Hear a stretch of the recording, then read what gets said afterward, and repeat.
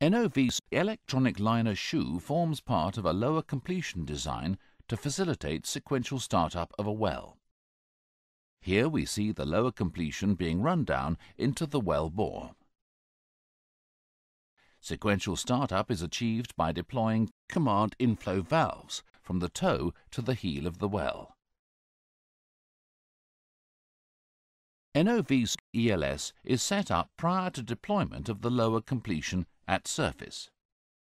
Part of the setup can be to have an initial non-scanning mode, where the ELS is programmed to delay startup to conserve power. In this example, the non-scanning mode period is 2 days, 8 hours and 30 minutes. The ELS in this application is deployed in the open position, allowing self-filling of the lower completion during deployment. The completion fluids enter via the ported bullnose of the ELS.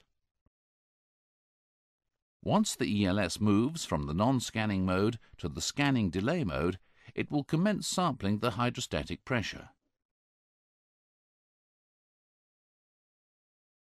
If the pre-programmed hydrostatic pressure is recognized, the ELS will move into the post-activation delay period.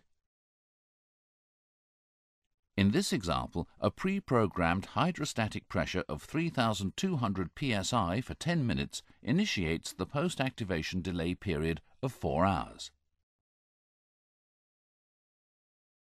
Once the lower completion is in position, swell packers provide zonal isolation.